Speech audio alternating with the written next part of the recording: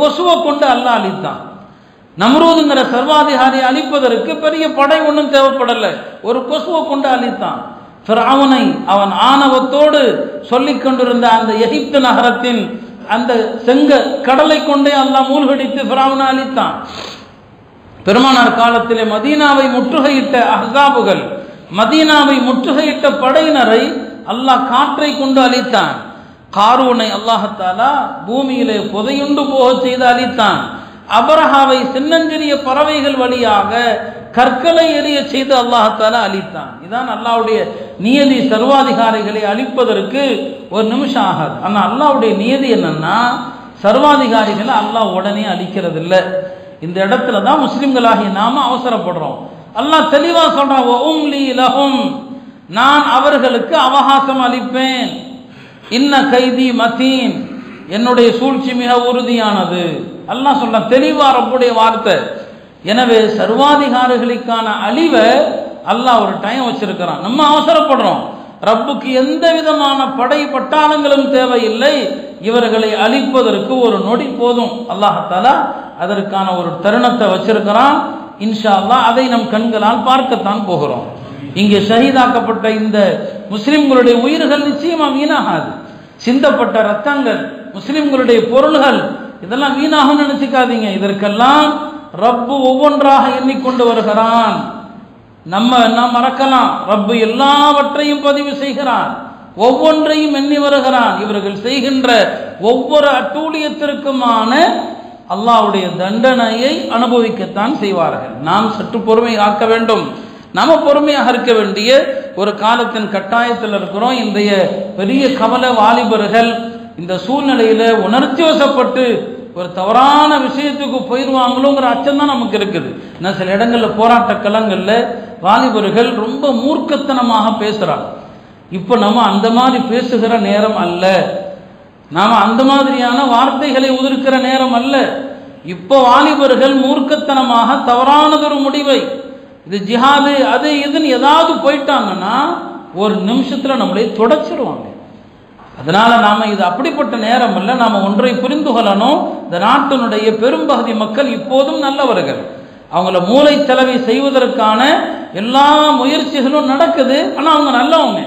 எனவே அந்த நல்ல மக்களுடைய உதவியையும் தேடி அவர்களிடத்திலேயும் எடுத்து சொல்லி, இந்த சர்வாதிகார சட்டங்கள் அவர்களை எப்படியெல்லாம் பாதிக்க போகிறது, அவங்களை எப்படியெல்லாம் அது பாதிக்கும், இது நமக்கு மட்டும் எதிரானதே அல்ல.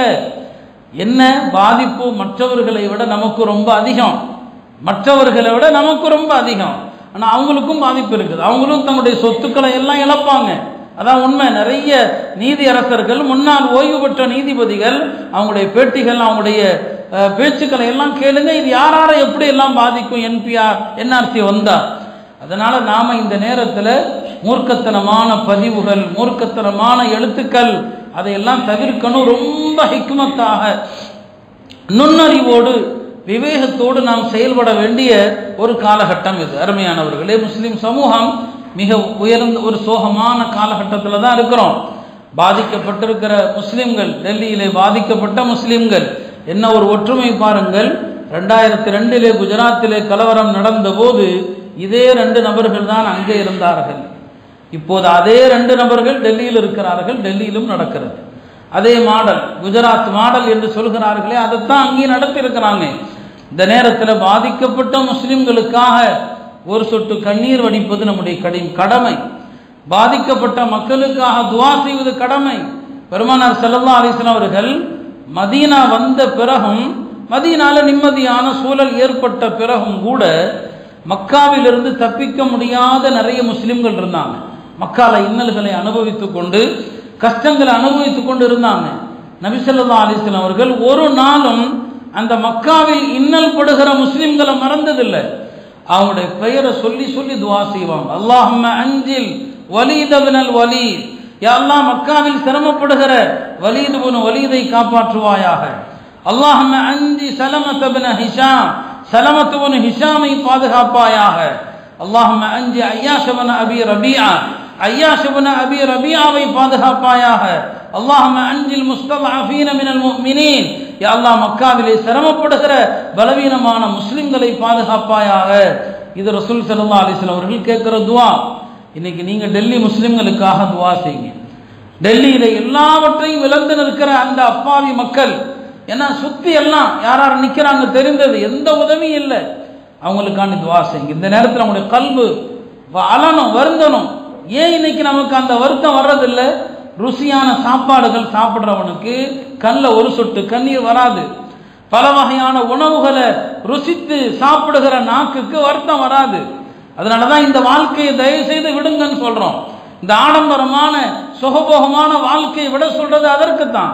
இந்த வலி அங்க அடிச்சா இங்க வலிக்கணும், ஆனா நமக்கு வலிக்க மாட்டிருக்குது. எவ்வளவு அடி வாங்குறாங்க, நமக்கு வலிக்குதா? கல்யாணம் வீட்டுக்கு சாப்பிட போகாதீங்க, தயவு செஞ்சு புறக்கணிங்க.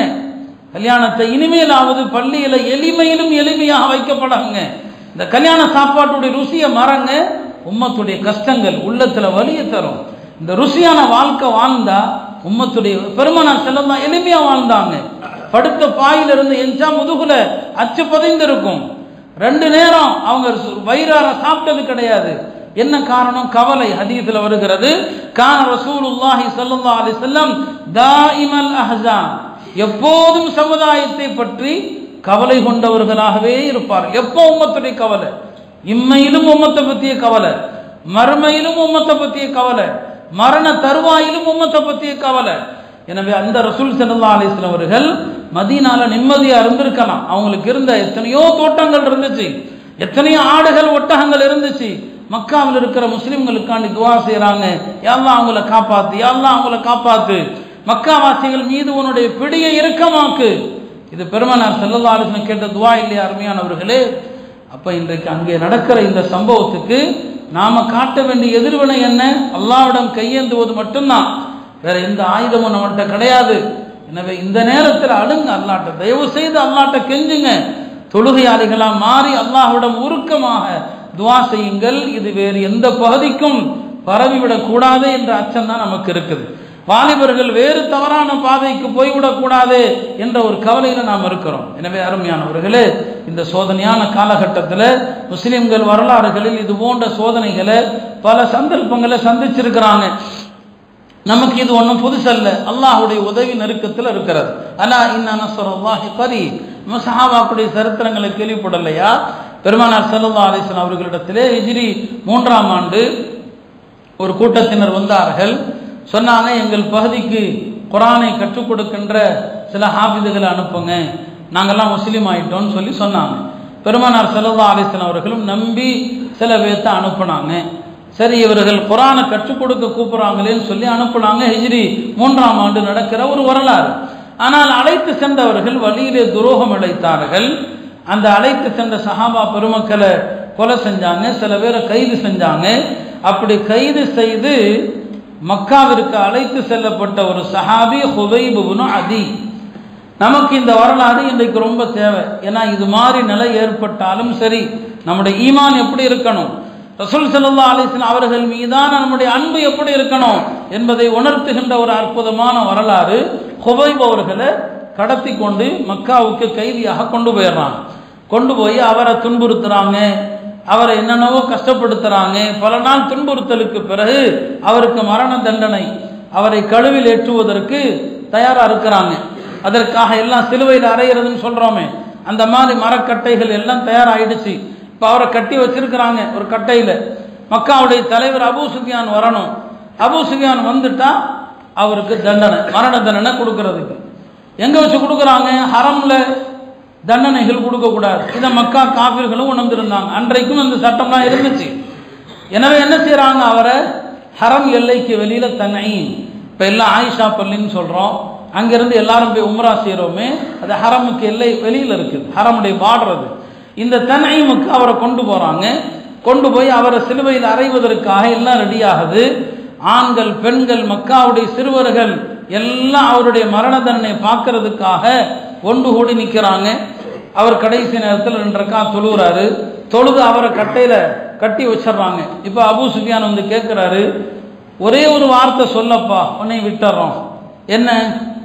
நீ உன்னுடைய வீட்டில் நிம்மதியாக இருக்க, உன்னுடைய இந்த இடத்தில் முஹம்மது ஸல்லல்லாஹு அலைஹி வஸல்லம் அவர்களை கட்டி வைப்பதை நீ விரும்புவாயா? நீ வீட்டில் நிம்மதியாக இருக்க, நீ இருக்கிற இந்த இடத்துல உன்னுடைய நபி முஹம்மது அவர்கள் இருப்பதை நீ விரும்புவாயான்னு கேட்டாங்க. அவங்க நினைச்சிருந்தா அந்த நேரத்தில் உயிரை காப்பாத்துறதுக்கு